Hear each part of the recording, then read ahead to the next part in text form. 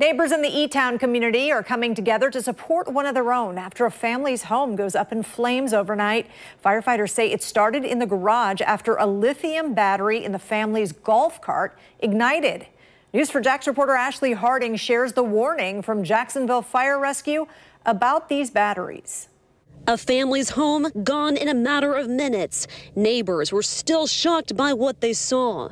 I ran outside, at the same time I called 911, ran outside to make sure my neighbors had made it out of the house safe and they know about the fire. Miriam Nasseri was relieved to learn a father and two children had gotten out safely. The mother was working at the time.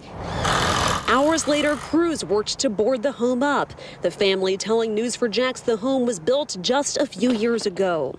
And looking at the house next door, you can see that the flames were so intense that it had heat damage, and you can see that those windows are boarded up. Now, if we look back to the home where this all started, you'll see that the city has come in and put a sign on the garage door letting everyone know that it's condemned.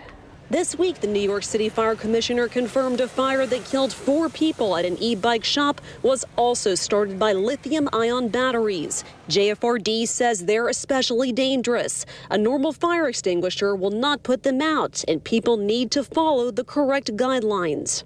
Do not charge a lithium-ion battery when you're not either present at home or at night when you're asleep. Your life is not worth the few dollars that you save on that aftermarket battery versus buying the OEM.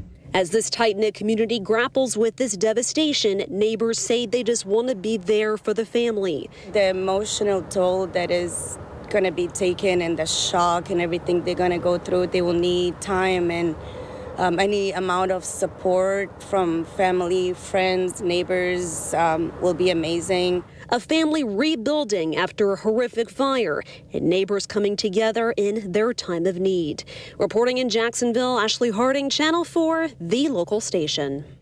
There is a GoFundMe page to help the family, and you can find a link on our website, news4jax.com.